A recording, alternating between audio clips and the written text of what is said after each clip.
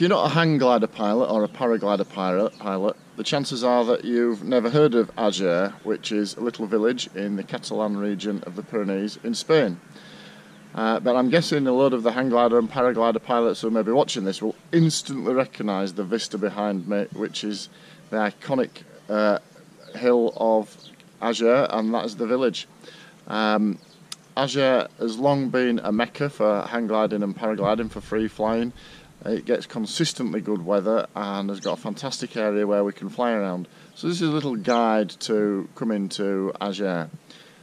The village itself, as the last census, has got a population of just 274 people, although that does swell in the summer when you get the hang gliders and the paragliders coming here to fly.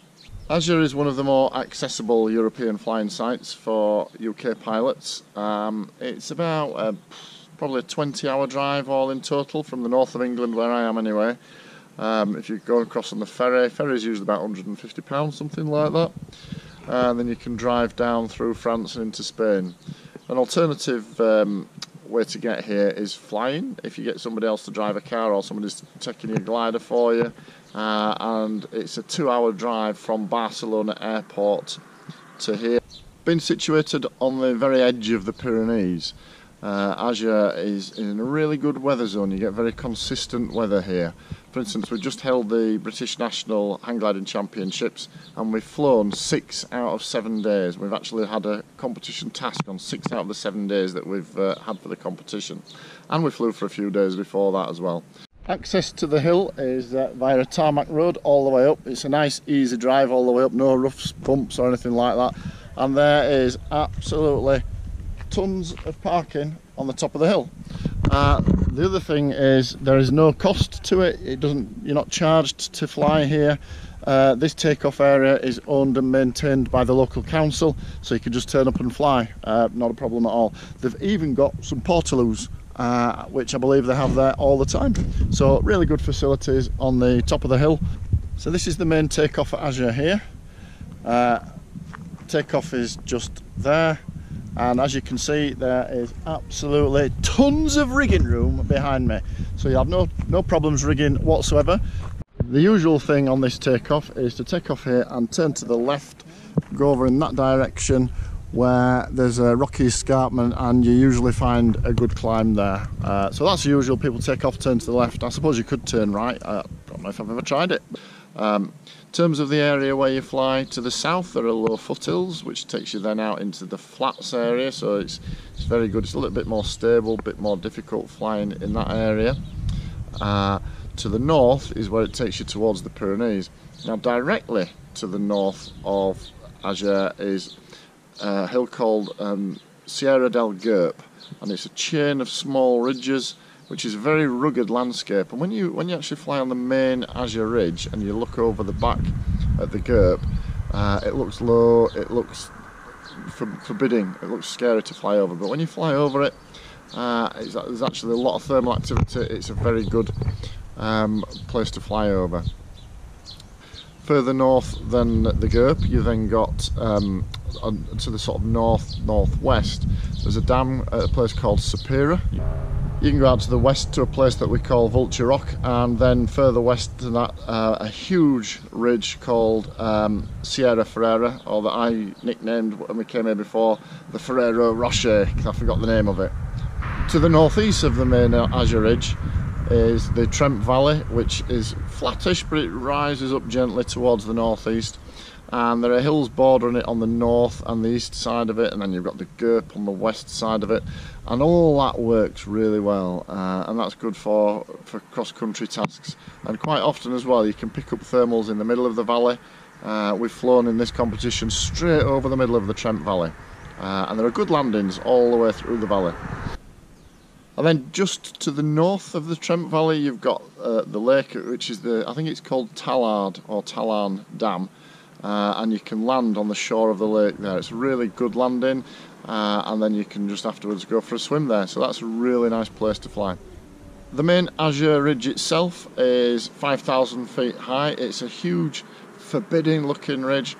If you fly out to the west, then it takes you to a nice lake that you fly over at a place called Corsa, which is where we've been staying on our trip.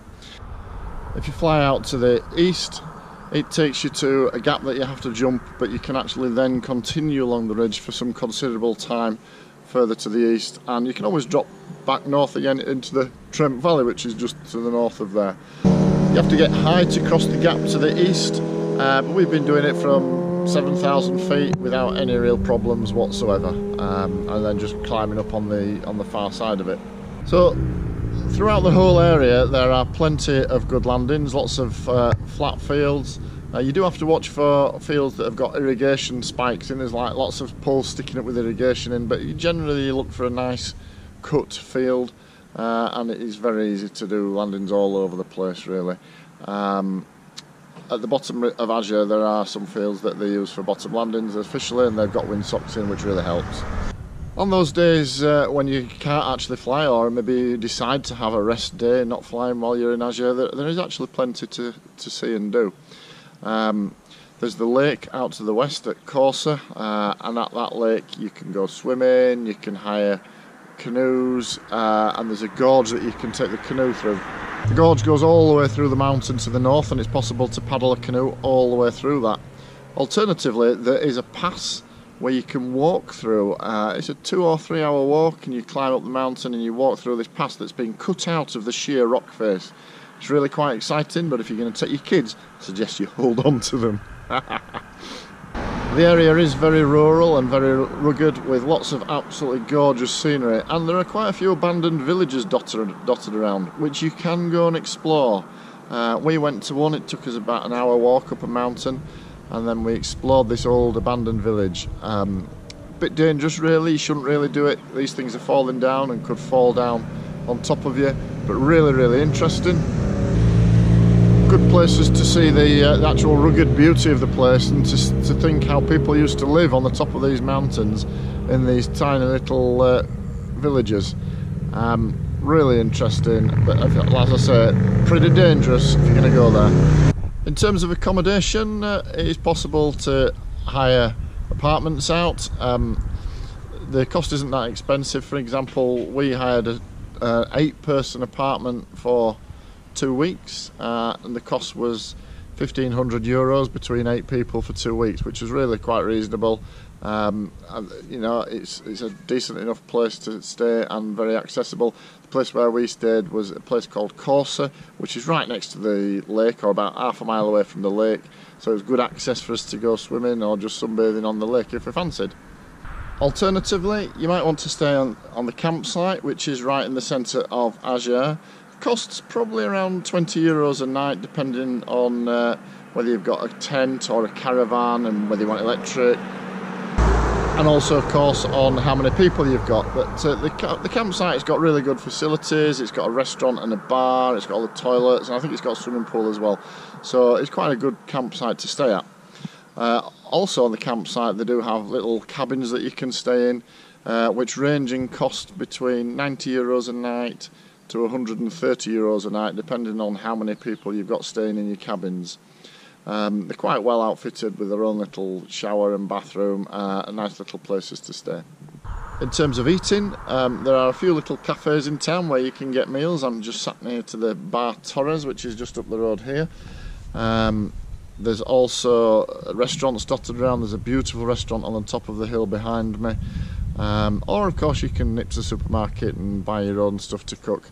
Nearest supermarket is probably about 30 minutes away in the Trent Valley. So that is my brief guide to Ager and flying in the area. Check out my other videos that I'll be putting up, which show the actual flying in the area and a bit of a guided tour around the area, and we'll also show the competition tasks that we've had here during the last week, where you can follow my progress through the competition.